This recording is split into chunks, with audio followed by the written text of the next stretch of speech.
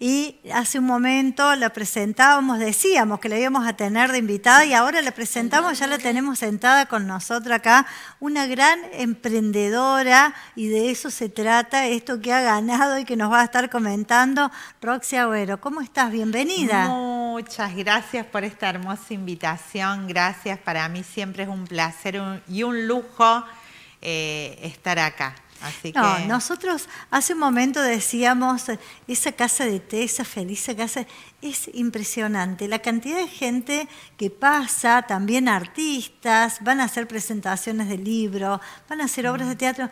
Digo, se ha transformado en un lugar único acá en la ciudad. Sí, y eso es importante. Sí, sí, para mí un orgullo, Felisa, es mi niña amada, es mi abuela amada, es mis raíces, y entonces... Creo que eso se transmite, realmente es la casa de la abuela Felisa. Creo, siempre que le digo a mis colaboradores, chicos, ¿cómo se sienten? Ay, yo me siento tan feliz y este es mi lugar. Y hay veces están de franco lo mejor y eligen Felisa para pasar su momento. Y es algo que no siempre ocurre, ¿verdad? Totalmente. Pero Felisa, literal, que es la casa de la abuela, es la que apapacha, la que contiene... Y es la que también da lugar a muchísima gente que quiere mostrar su trabajo. Totalmente. De eso, esa es la esencia puntual de Felisa. Yo soy emprendedora, amo a la mujer emprendedora, o sea, saco la chapa de emprendedora porque chapó con esta pandemia que nos ha dejado tanto reinvente en el medio, ¿verdad? Porque... literal que los emprendedores debimos más de una vez reinventarnos, pero... muchos problemas. Sí, el tema de la pandemia creo que deja una huella muy grande en la sociedad en general, en la humanidad, ¿no? Algo que por primera vez en la historia se da. Que fue a nivel mundial. Totalmente. Y digo, tantos cierres de negocios, tantos emprendimientos, tanta gente que quedó... Truncados, sueños truncados. Pero bueno, también las crisis dejan esto de crecer. Yo por ahí no le tengo tanto miedo a la palabra crisis. Nos vienen a enseñar cosas y creo que esta pandemia nos vino a enseñar que no somos nada ni nadie sin el otro. Yo necesito pensar en el otro para cuidarme yo. Totalmente. Entonces ese es el mensaje. Creo que los emprendedores lo vivimos literal a eso, de ayudarnos, estamos todo el tiempo. Bueno, Moni, que es la productora de este hermoso programa, de tanta mujer, eso, ella da difusión y ese granito de arena que pone, y que tan importante es, ¿no? Para hacer visible a tanto lugar, a tanto comercio, a tanto emprendedor que está en la ciudad. Y realmente la ciudad es riquísima en eso, tiene un potencial enorme, como lo citabas vos recién, artistas de la ciudad, escritores, realmente que después decir, necesito que se visibilice esto, que hay potencial. Sí, a veces la gente es como todo, a veces los emprendedores, las personas, los escritores, a veces no encuentran ese lugar para decir, siento la necesidad, porque hay lugares que quedan más grandes, y tu lugar invita a eso, invita a sentirse como en casa, invita a tomar el té de la abuela, como decís vos. Entonces, ese lugar, y uno ya pasa y ve todas esas flores y ese ambiente, y ya te invita a pasar. Es la casa de la abuela. Roxy, bueno, has tenido el placer ahora de recibir un premio como emprendedora. Contanos un poquito. Es una frutillita del postre. Bueno, es un programa, en realidad... yo siempre cito esto, que hay que ir tras los sueños, ¿no? Que si nosotros, volviendo a esto de la abuela Felisa, yo recuerdo que ella siempre me dejaba el mensaje, anda tras tus sueños, anda. Y de chiquita siempre me metía eso, ¿no? Que yo tenía que ir atrás de mis sueños, que nadie te puede decir que no, pero no te olvides de ser buena persona.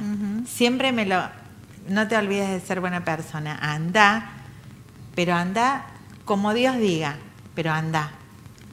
Y siempre, y lo compartí ahora hace poco con mis compañeras que han sido compañeras de esta escuela de negocios donde habíamos con tantos nervios entrado, porque hacía 3 años yo quería entrar. Es un programa de disco Argentina y Voces Vitales, que es una escuela de negocios para mujeres, la mujer emprendedora, donde somos guiados, coacheados, mentoreados por realmente profes de la hostia. O sea, todo el mundo, toda mujer emprendedora quiere estar en esa escuela de negocios. Bueno. Aprendes un montón, visibilizás tu negocio al 100%, entonces es una buena herramienta.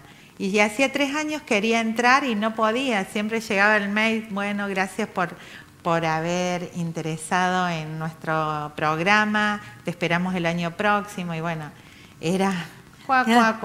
Y este año fue así. Entré y bueno, es una red de mujeres donde aprendemos, nos capacitamos, y en este camino del emprendedor hice...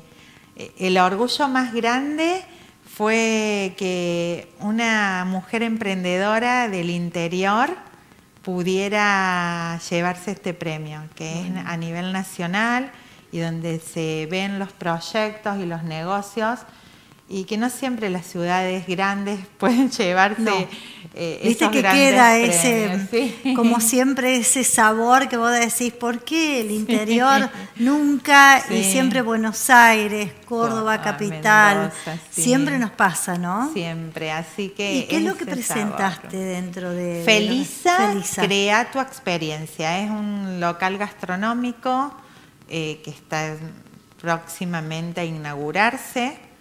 Y tiene un modelo de negocio, un formato en sí que es muy visionario. Es volviendo a esto de que necesito que brilles para yo poder brillar.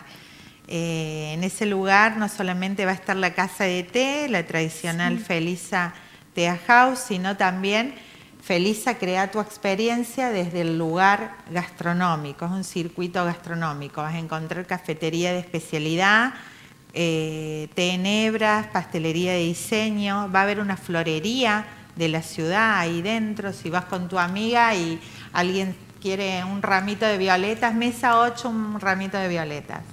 Va a haber lecturas, muy europeo, lo que estás comentando. Va a haber lectura, si vas sola y quieres deleitarte con un libro, también lo vas a poder hacer. Y hay lectura también que vas a poder comprar, de escritores locales y de escritores de todo el país. En el ala derecha, donde está la cúpula, ahí va a ser un restaurante con carnes a la llama, sushi, pastas, pizza.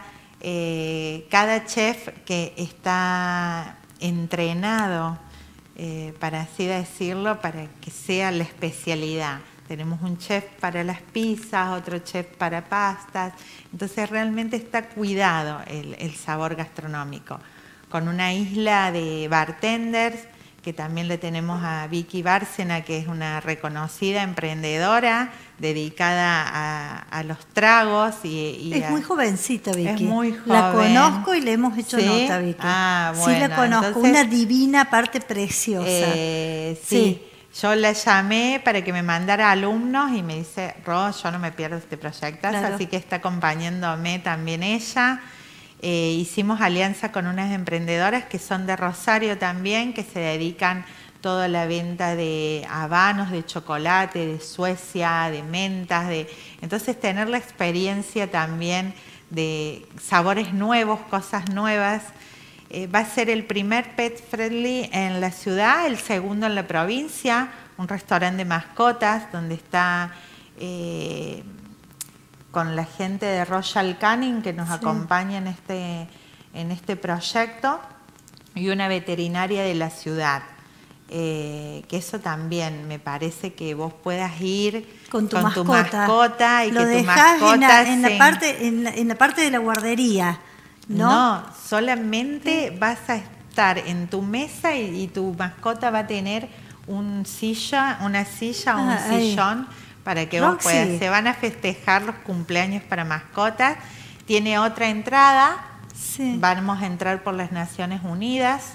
y ahí tienen todo lo que sea, así que es un proyectazo. Yo la verdad que me quedo asombradísima lo que estás diciendo. Sí. Porque esto es la primera vez que pasa en Villa María. Muy bien. ¿Y esto en qué lugar va a ser?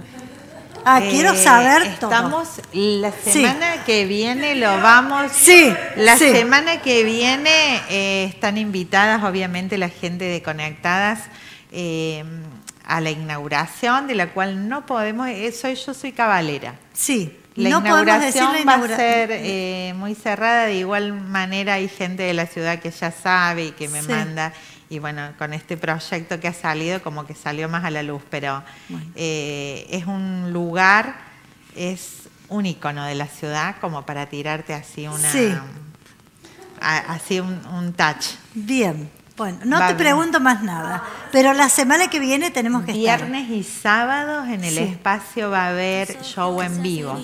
Los viernes va a haber temáticos y los sábados ya más puntuales con artistas de la ciudad, pero un proyecto de 30 a 35 para arriba, una generación que está activa y está vigente y que por ahí no encuentra el lugar o el espacio, desde música, sabores. Te amo, Roxy, porque no encontramos ese espacio. Lo van a tener. Justamente. Lo van a tener. Lo vamos a tener. Bueno, la verdad que más que felicitarte. Gracias. Y éxitos, te podemos decir miles. Sí, porque ya lo tenés. Lo sé. Porque sos bárbara, porque sos emprendedora de alma, sos buena gente. Entonces cuando uno dice Roxy Aguero, feliz casa de té, bueno, ahora vamos a tener que decir una cantidad de cosas más. Lo vamos a acompañar.